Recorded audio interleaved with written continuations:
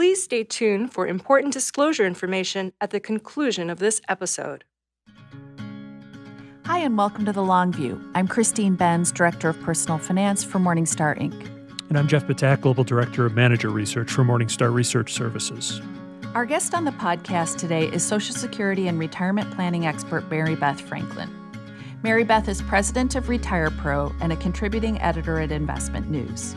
She's a frequent public speaker, and she also has her own podcast, Retirement Repair Shop.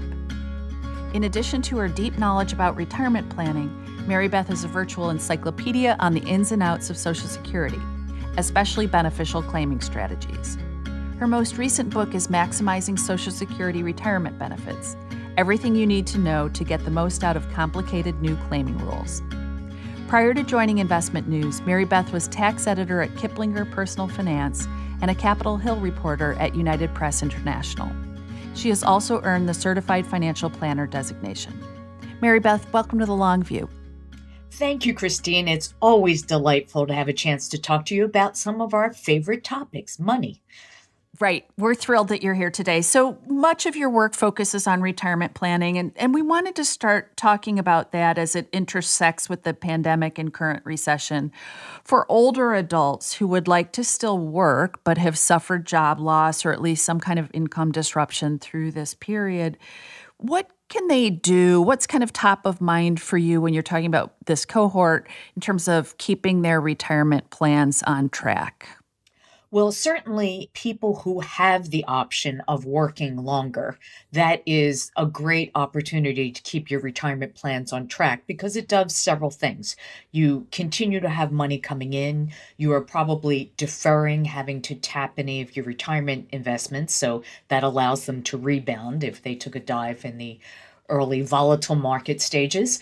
It also allows you to delay claiming Social Security benefits until they're worth more later, up to the maximum benefit at age 70. So lots of good things there, but the reality is it's not always our choice when and if to retire. And we know that at the peak of the recession that was caused by the pandemic, there were 40 million people out of work. Now, a lot of those have gone back, and unfortunately, some may never go back. For those people who are 62 or older, who are among those people who have lost their jobs, they have an added lever they can pull. They can claim their Social Security benefits. Now, certainly, if you claim benefits before your full retirement age, your benefits are reduced. And you need to be conscious of that. If you say, well, hey, I just need the cash flow, I'm going to claim my benefits now. Go ahead and do it. That's what you have paid all these FICA taxes all your life. But do be aware of certain consequences. One, those benefits are reduced. If you died prematurely and are married, you could be leaving your spouse with a smaller survivor benefit. And there could be an impact of your earnings on your Social Security benefits. Those are the downsides. The silver linings, however, are there may be ways to claim benefits now to get that cash flow. And then if things turn around later, maybe you do get your job back, you could stop those benefits so they would start growing more in the future. So I think that is something that a lot of people weren't aware of, this ability to put a pause on benefits. So say, like going back to the example, if someone has had some job loss, they claim Social Security benefits, but then find a job. What are the options at that juncture if you effectively want to put the pause on? And it seems like there's implications in terms of you've got to pay it back, right? Well, there are two different do-over options. The first one that you alluded to, having to pay it back, that's known as withdrawing your application for benefits. And anyone can do this within 12 months of first claiming benefits. They withdraw their application by filing Form 521, but the catch is they have to pay back any benefits they have received. And if anyone has received benefits on their earnings records, such as a spouse or maybe a minor dependent child or a disabled adult child, you'd have to pay those benefits back too. Probably none of those are good choices if you have lost your job due to the pandemic. But there's a separate do-over option. The first one you have to do within 12 months of claiming, regardless of your age.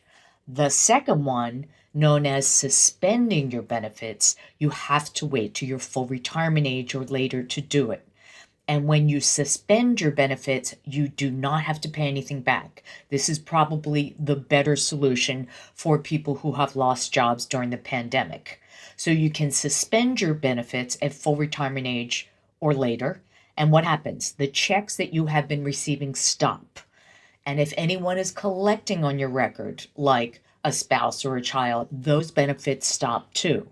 But the benefit here is now those reduced benefits you were collecting now start growing by 8% a year in delayed retirement credits up until age 70. That's when those very lucrative credits end. So say you're 66 years old, you take benefits for a year, something happens, you don't need the money or get another job, you can suspend your benefits, say at 67, not pay anything back. Then they're going to grow by 8% a year over 3 years, and that would boost your benefits by 24% compared to what you were claiming earlier once you turn them on again at 70. So we're going to come back to Social Security, and it's very clear the encyclopedic command that you have over the various provisions and rules, and that's why we're so eager to talk to you about it. But we also wanted to talk a little bit more about retirement planning. And so my question is, the CARES Act loosened the restrictions, as you know, on 401k and IRA withdrawals related to COVID-19. Are we seeing lots of early withdrawals so far? And do you expect they could pick up from here? Those are great questions, Jeff. What we have seen so far, and these are from the plan administrators, third-party administrators, plan managers like Principal and Vanguard, they both put out reports in the past month that said, well, frankly, we were ready to go with these emergency distributions and loans, and we're just not seeing a lot of activity. Less than 2% at the height of the activity, according to Principal, and well below 1%, according to Vanguard, which is the largest provider of 401k plans. So these plan managers put out information to all the employers that sponsored plans and said, here's the paperwork. Let us know what you want to do. Do you want to make it easier for people to take loans up to the new larger amount of $100,000 instead of the previous $50,000? Do you want to have, penalty-free distributions? So many of the employers said, yes, absolutely, we are there to help the employees. And then everybody waited around. And they said there were a few outliers where people, who may be panicking, went ahead and took up to $100,000 out as the law allowed, and are probably just sitting on cash. But the majority of people in 401k plans simply did not do anything. So I guess my follow-up question is, do you think that's good? And there's a related question there. How would you stack up 401k withdrawals relative to other sources of emergency funding? It seems like in the past, 401k loans were always ahead in the queue, but maybe not anymore. I think it's great that people have not taken advantage of tapping these retirement funds. Certainly if you have no other options and you've got a chunk of cash sitting in your retirement accounts, this is a good place to take advantage of it. But I think a lot of it depends on your stage in your career and your earnings and your savings pattern.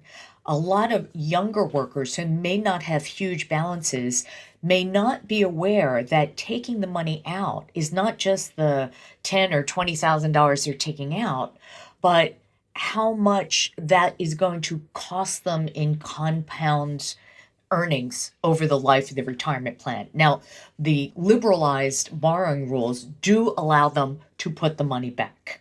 People who are taking money out have up to 3 years to put the money back, and they're not paying any early withdrawal penalties. So it's better than the standard rule, certainly, but I would encourage people, if they have other options, to tap those first. The first thing, and I think this is the biggest lesson that's coming out of the pandemic, is why everyone needs an emergency fund. I think the fact that the federal government jumped in so quickly with the stimulus checks, the $1,200 per person, an extra for families with dependent children, was critical because so many Americans said that they could not come up with $400 if pressed in an emergency. And it shows that we were coming off the longest bull market in our history with record low unemployment. The economy was going great, and boom, it stopped in its tracks. And so many Americans have nothing to fall back on except these stimulus checks. So I think two things are going to happen going forward. I think there's going to be a bigger awareness of, yeah, we're really serious. You do need those 3 to 6 months of emergency funds that you can tap in a true emergency. And that's for working adults. I think for people in or near retirement, they need bigger emergency buffers so that they don't have to start drawing down their retirement savings when the market's down. So that's a really good lesson. And I think the other is people thought they had great tolerance for risk for their long-term savings because they had seen their investment accounts go up and up and up and up. And suddenly we hit this gut-wrenching volatility in March, and people now are perhaps rethinking that risk tolerance. So there are some silver linings to come out of this, but they were certainly hard-learned lessons. Do you have thoughts on kind of right-sizing that buffer zone for people who are, say, close to retirement, within a couple years of retirement?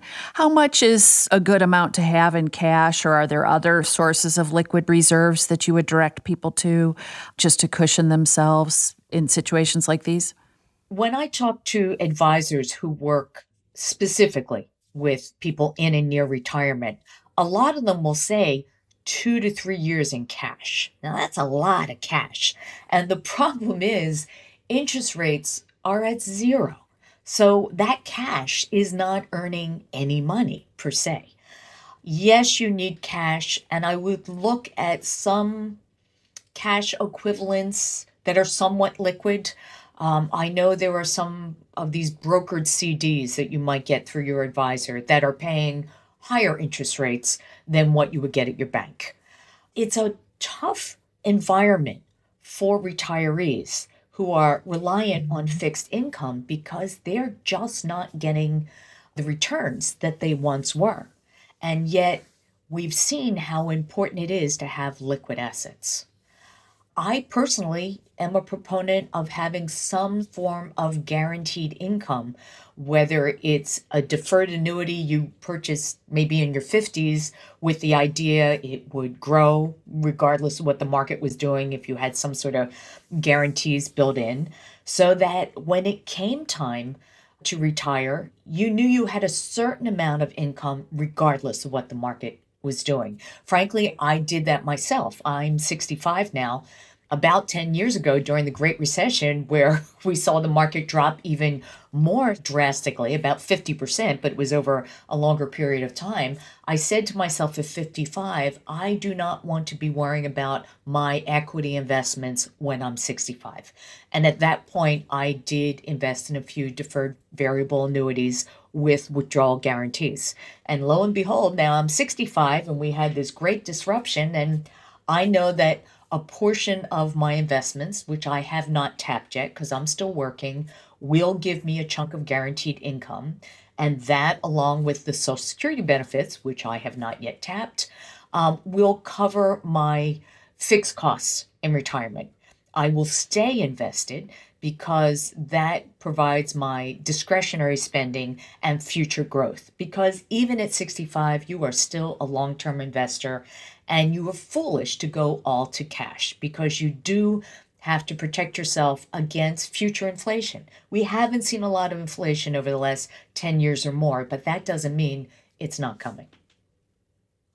So that dovetails with a recent conversation that we had with Wade Pfau, where he argued that current yields are the truly problematic piece of retirement planning, at least for the next decade. Do you agree? And if so, what are the implications for retirement planning? I think you just mentioned the imperative for guaranteed income. I suppose one could argue that with rates scraping rock bottom and the attendant uncertainty that creates a stronger imperative for guaranteed income sources. But maybe you can expand a little bit on that based on what Wade had shared with us in our previous conversation with him. Well, I am a big fan of Wade Pfau's work, and I think he's right. When the 4% rule was developed about 25 years ago by Bill Bengen, just returns both on equities and fixed income were much higher. And the concept being that if you took out 4% a year your first year in retirement and increased that by the rate of inflation each year, in theory, that should last you through a 30-year retirement.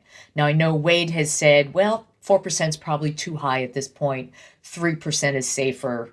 Less is even safer. And I have other advisors saying, well, duh, yeah, if you take out less, it is safer. But in reality, how can our clients live on less, depending on the size of their nest egg?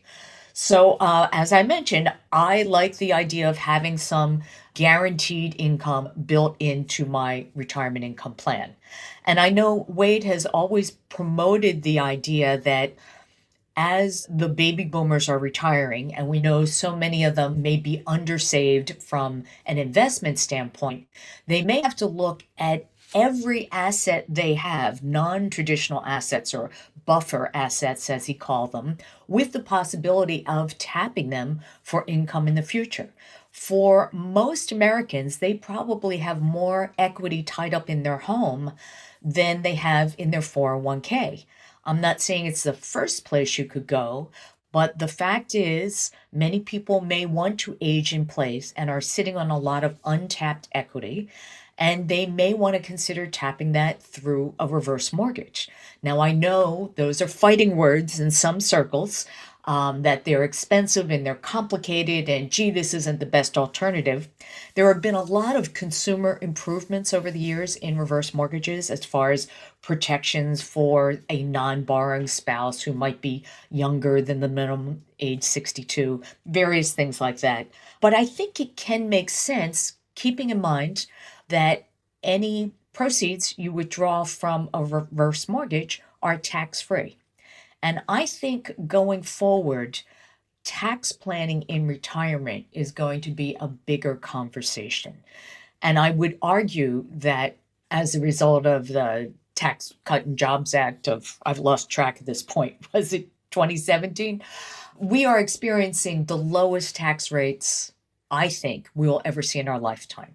And these current individual tax rates are due to expire at the end of 2025.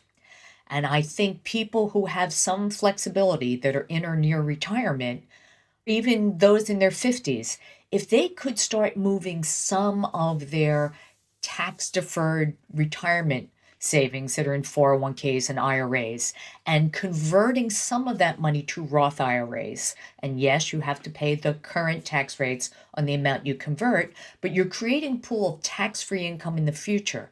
And that could be very important because I suspect in the future, individual tax rates will go up. So the bottom line for future retirees is not the income you're creating, but how much of it you get to keep.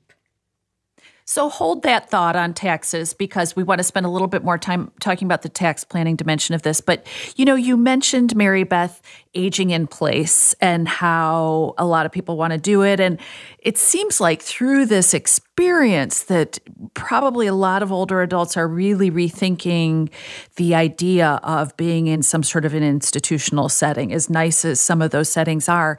So have you been thinking about that, whether we'll see radical changes in terms of where people want to live in retirement and the kinds of settings that they want to live in? Absolutely. I think the pandemic will have a huge change in how we think about retirement living and long-term care in the future. And I'm not sure we have the answers yet. But on two fronts, when you look at the incidence of the virus raging through vulnerable populations, it didn't matter if you were in a 5-star luxury assisted living facility or a Medicaid nursing home. Those incidents of people getting sick and in many cases dying of COVID-19 were astronomical.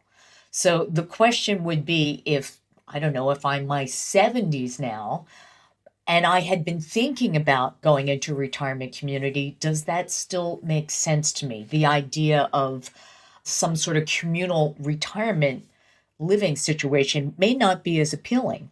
And on a lighter note, as I mentioned, I'm 65. Many of my peers are about the same age. Most of us are still in our big houses where we raised children and often thought, well, someday maybe we'll downsize to the 2 or 3 bedroom condo and minimize the lawn care. Well, I'll tell you, I talked to a lot of friends who, after being locked down with their mates for 3 months plus, are saying, "Oh, I am so glad we had 3 floors and 4 bedrooms to social distance from our spouses. I'm not sure I want to relocate to a condo after all." So that's a bit tongue in cheek, but I think a lot of people will be rethinking where and how they want to live in retirement. I also heard from people that are classic snowbirds. I live in Pennsylvania, but I spend the winter in Florida, and I rent for 3 months in Venice. And gee, it was great until the pandemic hit, and suddenly the state borders are closing. I'm 1,000 miles from my family and doctors. Do I want to do this in the future? I think people have a lot of things to think about, and I'm not sure we have those answers yet. So back to retirement planning, how about for people who are already retired and subject to required minimum distributions? They're able to pause their RMDs this year, and there's been lots of chatter that Roth conversions may be appropriate for them too. What do you think? Well, yes, we had exciting news from the IRS just this week. We know that as a result of the CARES Act, that required minimum distributions for those people who had to take them, and it depended, your birth year, whether that was after 70 and a half or 72, could take a pause of taking those required minimum distributions this year in 2020. And if they didn't take the distribution, then they're not paying taxes on those distributions. But there was a small group of people that were caught in a bind. When this guidance came out, it was originally in March and it went back to February, and people had a little bit of wiggle room. But people who took their RMDs out in January were stuck. They didn't meet any of the requirements to put that money back. This guidance we got from the IRS this week says anyone who took any RMDs in 2020, if you didn't really want that money, you can put that money back. And you have that option through August 31st this year. So I know a lot of people were quite happy saying, gee, I didn't want to take the money out. I just did it because I had to, and now I have to pay taxes on it. They can put it back. Another option is, okay, you took that money out. Maybe you want to convert it to a Roth. Now, normally, if you're subject to required minimum distributions, you have to take that money first before you can do any Roth conversions, which could lead to a really big tax bill. But now that you don't have to take the RMDs, you could actually use that money to convert to a Roth.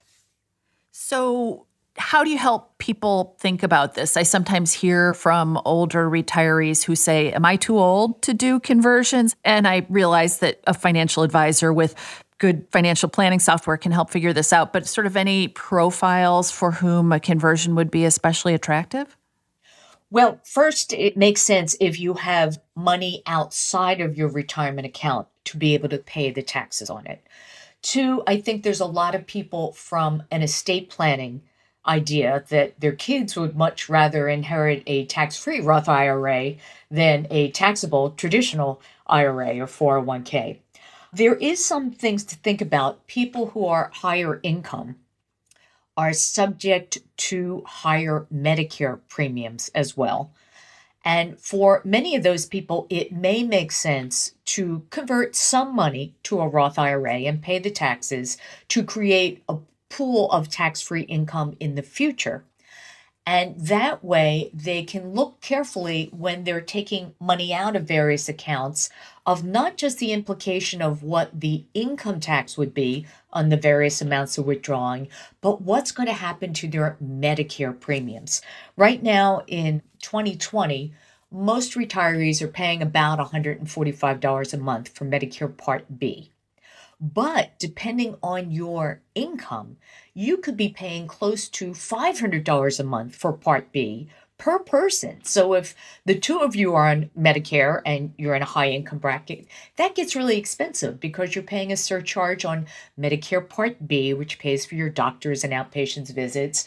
And also if you have a Medicare D drug program, there's a high income surcharge on that. And then you probably have a supplemental Medigap plan.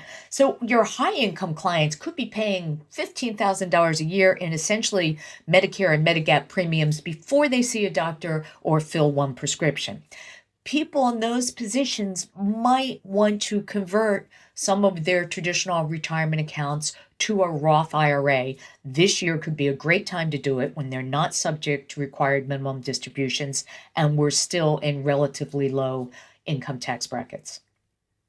So let's get back to Social Security, which we were talking about earlier. You're obviously incredibly well versed in the ins and outs of Social Security. You've been reporting on the difficulties some people have had in filing for benefits and so forth because of the pandemic. Let's talk about that, some of the logistical issues that people have confronted as they've tried to get help. Well, people generally like to go in person to their Social Security office. It just seems to make them feel better that, I'm talking to someone face to face and they're walking me through this process. Well, since March 17th, that has not been an option. The field offices all across the country have been closed because protecting not just the employees of the Social Security Administration, but their very vulnerable population of clients who tend to be either older people applying for retirement benefits or survivor benefits, or disabled people applying for disability benefits. So virtually all of the application for benefits have either moved online or on the phone. Things are getting better as the agency is adopting to these restrictions. But in the beginning, forget it. You call the 800 number, you might as well leave your phone off the hook for 24 hours in hopes that you'd get through.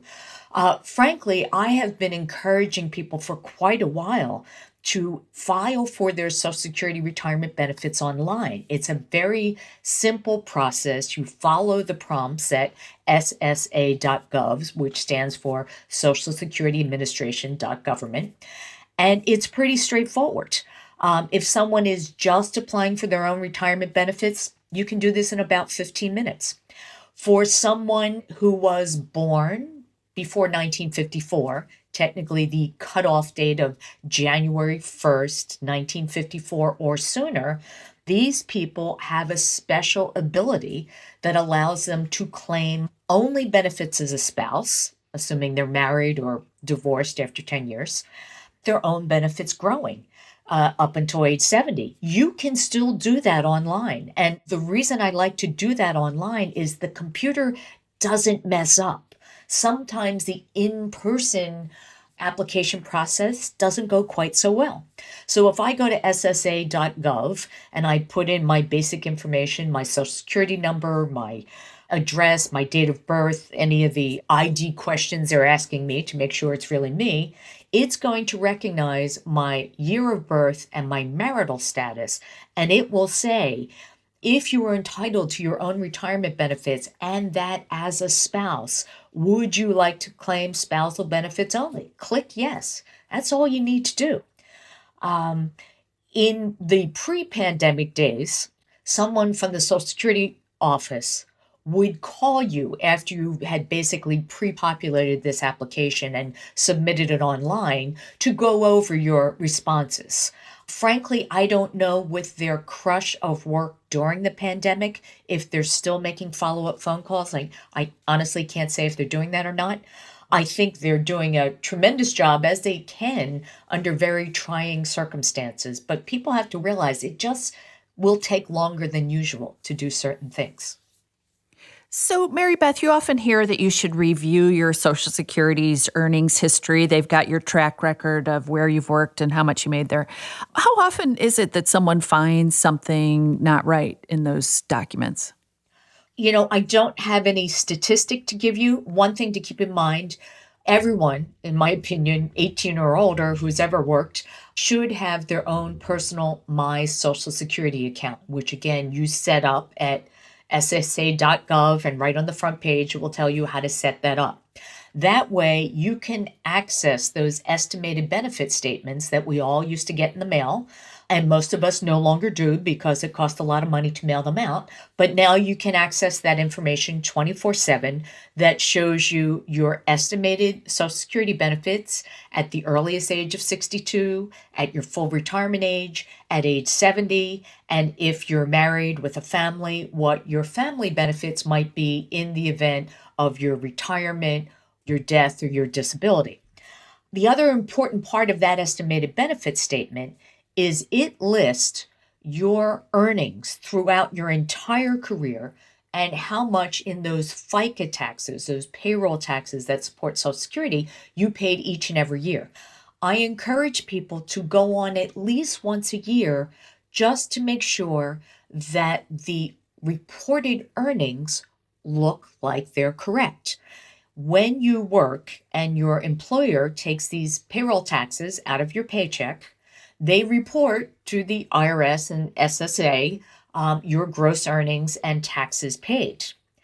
So let's say you know you made $85,000 last year, and for some reason it says zero or it says some other amount. You want to check that and contact your employer and say, hey, this is wrong. This wasn't reported correctly. Or contact the Social Security Administration. Hey, this is wrong. We need to fix this, because your future retirement benefits are based on those reported earnings, and you want to make sure it's accurate. The other thing is you can only access those estimated benefit statements up until the time you claim benefits. Once you start receiving Social Security benefits, you no longer have access to that online account. The latest report from the Social Security trustees indicates that the Social Security Trust Fund will run out by 2035 if no action is taken to shore it up, and that doesn't even take the pandemic into account. So the question is, how concerned should we be about the health of Social Security overall? Well, that's a great subject to bring up, Jeff, and you are correct. The latest Social Security trustees report was compiled before the pandemic. So it essentially said the combined old age survivor and disability trust fund would run dry around 2035, which is the same estimate as the previous year. There are other think tanks that watch this closely, and they said, no, probably it's going to be a lot sooner than that, possibly by the end of this decade, 2029. Why is that? A recession has a severe impact on the Social Security Trust Fund for three reasons. One, those payroll taxes that we pay with every paycheck is what funds Social Security. The money is specifically earmarked to fund Social Security. When you have 40 million people out of work, they and their employers are not paying FICA taxes. So less money is going into the trust fund. Also, when you have a severe recession, you may have many people, like we talked about at the top of this podcast, 62, 63, 64, who may have lost their jobs. And they decide they need to claim their Social Security benefits earlier than they had planned. So more money is coming out of the revenues as well. And higher income retirees pay taxes on a portion of their Social Security benefits. Maybe if their income is down because they lost a job or their investments are down, they might not pay any taxes on their Social Security benefits. And then the final step, the Federal Reserve had stepped in to basically lower interest rates to zero to keep all the credit markets running. But that also means the securities where the Social Security Trust Fund reserves are invested are earning less money. So it's a quadruple whammy, really, against Social Security Trust Fund. The problem, however, is still the same, that the way to fix it is either to get more money into the system or take less money out in the form of restructuring or reducing benefits, or a combination of the two. The thing about the Social Security Trust Fund is, since about 2010, our last recession, there was enough money prior to that from just ongoing FICA taxes to pay all the needed benefits. Around 2010, when we had a recession, we needed the money from the Social Security FICA taxes and money from the interest that was being earned on these securities to pay the benefits. But we weren't actually tapping the non-interest reserves. We're expected to start tapping that excess money that's being built up over the last 30 years next year. And by 2035, if Congress does nothing and the reserves are depleted, there would be enough money from ongoing FICA taxes to pay about 79% of promised benefits. Now, none of us is going to be satisfied with 79% of promised benefits. It would essentially mean a 21% across the board cut in benefits for everybody. everybody was getting benefits. Now, nobody wants to see that happen. And I doubt Congress wants to see that happen because they know that old people who receive Social Security benefits tend to vote in higher numbers than the rest of the population. When this happened back in 1983, and I will add that I was a very young reporter for United Press International back in 1983, and I covered the Social Security reform legislation back then. And what they decided was, let's institute some changes, like let's gradually increase the full retirement age, which at the time was 65, to 67. There was a huge outcry. Oh, this is horrible. You can't change it. Well, that was nearly 40 years ago. And that part of the legislation has not been fully implemented yet because people born in 1960 or later, whose full retirement age is 67, that doesn't kick in until 2027. Congress gave us more than 40 years to get used to changes like a higher full retirement age and taxing some Social Security benefits for the first time and a few other changes like that. The sooner Congress steps in to make needed changes, the easier it will be for the population to adapt. And I like to be the optimist and say, if you had asked me in January 2020, could Congress get together to agree on anything, I would have said no way. But as a result of the pandemic and the crisis, we saw that in a crisis, our lawmakers actually can work together.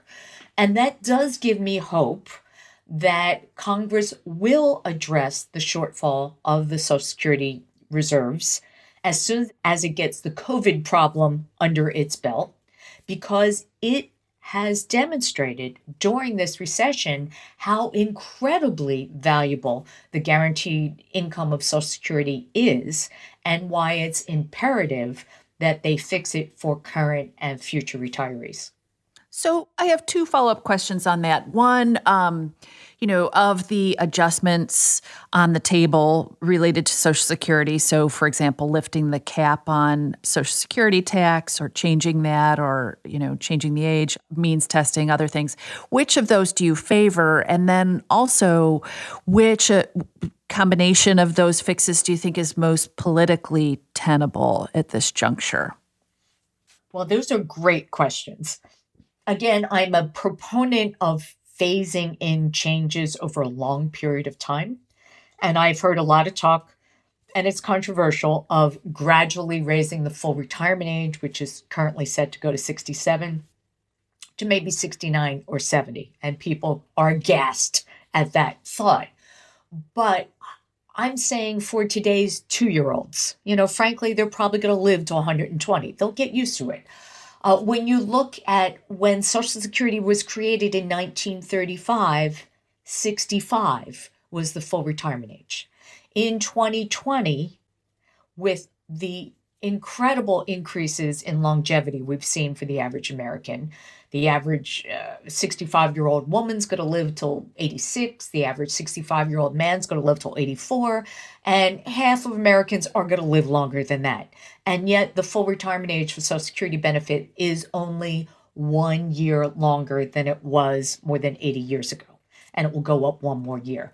I think one could argue to gradually increase the full retirement age to 69 or even 70 with a very, very long lead-in time is feasible. Others would argue it's very important to keep the early retirement date of 62 because there are people in physically challenging jobs, construction, retail, restaurants, whatever, that physically just can't go beyond 62 to claim benefits. So it's important to have that flexibility. Also, back during the 1983 Social Security reforms, at the time, the Bipartisan Commission on Social Security Reform said, as long as 90% of U.S. wages were taxed for FICA purposes, Social Security would be financially fine in perpetuity, beyond the usual 75-year look ahead that they use for their analysis. The problem is, So many people make so much more than the taxable wage base right now, which in 2020 is $137,700. If you make up to that amount, um, all your wages are taxed for Social Security purposes. 6.2% on your side and your employer's side. People who make more than that do not pay any additional FICA taxes for Social Security. They pay a very small portion, 1.45%, they and their employers, for the Medicare portion. So as a result of this big gap of earnings, the only about 83% of U.S. wages are being taxed for FICA purposes now, rather than the requisite 90%. If we gradually let that taxable wage base float up to 90%, and we're probably talking about $250,000 a year of wages, and then index for inflation after that, that together with raising the full retirement age solves the lion's share of the problem. Are they, politically feasible? Well, basically everybody's going to have to be unhappy in order to work a compromise. Generally, Democrats hate benefit cuts, and they consider raising the full retirement age a benefit cut. Generally, the Republicans hate tax increases. So like in 1983, we'll probably have to do a little bit of both and make everyone equally unhappy. We often hear from retirees who say they don't want to delay because they're fearful, notwithstanding your optimism, they're fearful about how the program will change between now and when they do file. So how do you think some of the uncertainty that we've been talking about, how should this affect individuals' filing decisions, if at all? Well, it's a legitimate concern for certain people, but I say, if you're saying I'm going to grab my benefit at 62 because I'm going to get mine while I can, or I'm afraid it's not going to be there, it's a bit like watching the stock market drop 35% in March and saying I'm going to cash out right now. In that, all you have guaranteed is you have locked in your loss. But if it makes you feel better, maybe that's what you need to do. I would say to people who are thinking about claiming before their full retirement age, just be aware that if you do, your benefits may be permanently reduced because you claimed early. If you continue to have earnings from a job, this is not pension, not investment, but actual wages from a job, and you claim before your full retirement age, you may lose some or all of those Social Security benefits, at least temporarily, because you're making too much money. And if you're married and you die, you may be leaving your surviving spouse with the smaller survivor benefits. Those are all the consequences of claiming before your full retirement age. I don't have a crystal ball. I cannot tell you what Congress is going to do. In fact, I used to say that my crystal ball looks more like a snow globe at this point. I don't think anybody can tell you what Congress will do. But it's highly unusual for Congress to change benefits retroactively. I think you may see changes to some high-income beneficiaries. There is talk that they may change the benefit formula so lower-income people get a bigger benefit. And frankly, that's the way the system is designed already, and that higher-income people get less. I think it's very important that people, regardless of their income, get a Social Security benefit that they have paid for, because this is an earned benefit. I think if you turn it more into an income transfer, it becomes welfare for retirees. And then, frankly, it loses its political clout. So I'd say, if you're scared, I can't tell you what's going to happen. If it makes you sleep better, go ahead and take it. But realize your benefits are going to be smaller. If you can wait till your full retirement age, do that if you can, because even if you're still working, the earnings restrictions go away, meaning you can continue to work and make as much money as you want, and it won't affect your benefits. But for those people who have the luxury of being able to wait up until age 70, I say luxury in the sense of, what are you going to do for money in between? Maybe you're still working. That's great. Solves the problem. Or maybe you have other investments you can tap. Another good solution. And you're healthy enough to be around. then waiting till 70 is even more valuable in today's zero interest rate environment where the government is offering you 8% per year for every year you postpone your benefits beyond full retirement age up till age 70, and you can't get that anyplace else. So you just referenced the interplay between portfolio withdrawals and Social Security filing. And this was certainly top of mind during the first quarter when markets were sliding. So in a situation like that, even though we often hear it's often better to pull from your portfolio sooner if it means you can delay filing. Does that get flipped on its head, do you think, in certain environments if the only choice is to pull from a portfolio that has dramatically declined? Well, I think you'd have to look at the portfolio makeup there. Realistically, when you see these analysis, it sort of makes the assumption that the whole portfolio is in equities. And let's say your portfolio has dropped 35%. That also sort of makes the assumption you are 100% in equities. Most retirees aren't in that situation. Did they have fixed income? Did they have bonds? Is there something they can draw from that they're not taking from the equity side of their portfolio if it's down? If that's not the case and they don't want to tap their investment portfolio and they're not subject to required minimum distributions in their retirement account, well, then it could make sense for some people to turn on those Social Security benefits instead. It's, the important thing is these are just rules of thumb, and you have to look at Social Security as a piece of a bigger retirement income puzzle. And you're looking at the makeup of the other pieces of that puzzle in terms of specific investments and other assets and the person's health as well. What about younger investors or people who advise them? First, what do you say to the ones who say they're not planning on any Social Security at all? I do hear that a lot. I have two sons in their 30s, so they're of that peer group. I tell them that it will be there for you. You pay your FICA taxes in, you will get a Social Security benefit in the future. It may not look exactly like the benefit your parents are getting. One of the big questions when we get to Social Security reform is how will the benefit formula be structured? If, for example, they raise the taxable wage base that I was talking about earlier. So you're paying taxes maybe on your first $200,000 instead of your first $137,000. Presumably, that would also mean you would get a bigger Social Security benefit in the future. However, if lawmakers also tweak the benefit formula that wealthier workers are paying more into the system but getting less out in benefits in the future, well, then the onus is going to be more on people for their individual savings.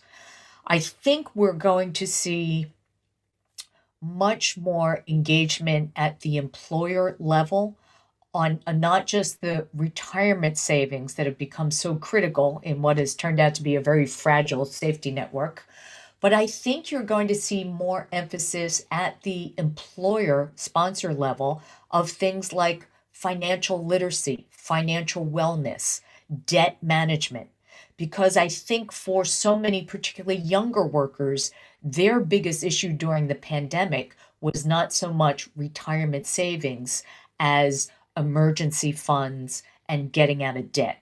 And frankly, all Americans need to learn these lessons that, yes, it's very important to save for the future for your retirement, preferably doing it out of your paycheck each, week or month, however you're paid, and just leaving that untouched. But you can't ignore your current needs, and putting an emergency expense on the credit card is probably not your best solution.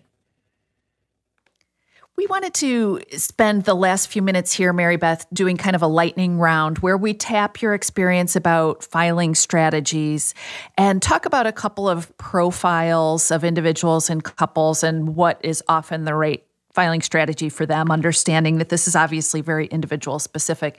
So I thought we could start with single people. It seems like when I've used calculators in the past to help loved ones with this issue, it often comes up with a delayed filing recommendation. Is that often the case for singles? Well, with singles, once upon a time, before Congress changed the rules back in 2015, they did have some creative claiming strategies at their fingertips, and those have disappeared. So basically, if you're single, truly single, I mean, not divorced, not widowed, but single, whenever you claim your benefits, that's the amount you're going to get based on your age at that time. You claim as early as 62, your benefits are going to be reduced. If you wait till your full retirement age, you're going to get your full retirement benefit, even if you keep working. If you're able to delay till 70, you get a bigger benefit. Now, does it make sense for a single person to delay until 70? It certainly means you would get a larger monthly benefit when you do claim, and that may be a good solution to your retirement income needs. But there is a risk there that if you die before you collect a benefit, nobody is going to get a survivor benefit. You don't have a spouse, you don't have minor children. So it can be risky for singles. I often tell singles, wait till your full retirement age, and then if you want to claim Social Security and you don't need it, just bank it. If nothing else, use it to pay your Medicare premiums. I think the idea of delaying benefits till 70 becomes much more important for married couples. And even in that case, I don't think both spouses should necessarily delay till 70. I do think it's valuable if one spouse, particularly the one with the bigger Social Security benefit, can wait until age 70. Because by creating the largest possible retirement benefit while both spouses are still alive, it also creates the largest possible survivor benefit when one spouse dies. A survivor benefit is worth up to 100% of what the deceased worker was collecting or entitled to collect at time of death. So by having one spouse wait until 70, you've locked in this potentially bigger survivor benefit. And having said it, the other spouse may want to go ahead and claim early at 62 if he or she's not working, or at full retirement age if they are, because it brings some cash into the household and takes away a bit of the sting of having the other spouse wait till 70. The other profile that I want to stress, and this is so important, is people who are widows, widowers, or surviving ex-spouses who were married at least 10 years before being divorced. It's important for these people to remember that retirement benefits and survivor benefits are two different pots of money. And depending on their age and situation when they become widowed, they may be able to claim one type of benefit first and switch to the larger benefit later. It doesn't matter what year they were born. It's the fact that they have their own retirement and a survivor benefit. They could claim the smaller one first and switch to the larger one later. Well, Mary Beth, I think we're going to have to leave it there. We always learn so much from you. Thank you so much for taking time out of your schedule to join us today. We really appreciate it. Thank you, Christine and Jeff. It was my pleasure to be with you today. Thanks so much. Thanks for joining us on The Long View. If you liked what you heard, please subscribe to and rate The Long View from Morningstar on iTunes, Google Play, Spotify, or wherever you get your podcasts. You can follow us on Twitter at Christine_Benz And at SYouth1, which is SYOUTH and the number 1. Finally, we'd love to get your feedback. If you have a comment or a guest idea, please email us at thelongview@morningstar.com. Until next time, thanks for joining us. This recording is for informational purposes only and should not be considered investment advice. Opinions expressed are as of the date of recording. Such opinions are subject to change.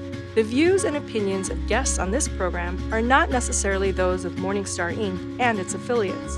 Morningstar and its affiliates are not affiliated with this guest or his or her business affiliates unless otherwise stated. Morningstar does not guarantee the accuracy or the completeness of the data presented herein. Jeff Patak is an employee of Morningstar Research Services, LLC. Morningstar Research Services is a subsidiary of Morningstar, Inc. and is registered with and governed by the U.S. Securities and Exchange Commission.